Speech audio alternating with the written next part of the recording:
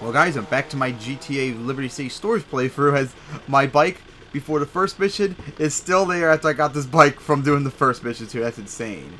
But anyways, time to continue on doing some more missions for Vicenzo, or however you pronounce, because I don't know much of the characters out in this game since I haven't played that much. For crying out loud, Tony! Don't I get any peace? I'm already all blocked up. Last thing I need is you on my case. But as you're still here, you know, I'm still not seeing any money coming in from that dealer. You know why? Enlighten me. 'Cause he's dead, idiot. Some chump whacked him. Sindacos has started dealing. And on Leone turf, too. You gonna accept that, Tony? I want you to get over to Chinatown. All right, boss. I'm on it. Oh, for God, why is there never any goddamn paper in here?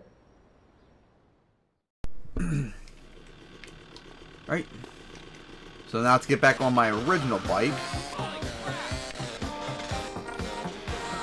Ouch. Put the side right there.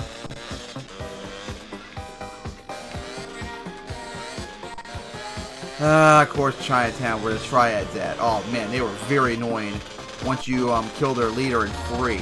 Oh, and speak with, oh god, the one mission in Free, we had to kill like 25 Triad members with the flamethrower. Oh my god, it's broken in the definitive edition for Switch. Like, none of them spawned to do it. It's really annoying. It took me like a week to get it done.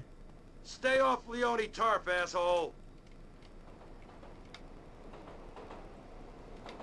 I'm holding R. You want some more, asshead? Hey, I ain't just some wimp. Well, it didn't say how I have to do it. I have a gun, and I'm not supposed to be having a gun.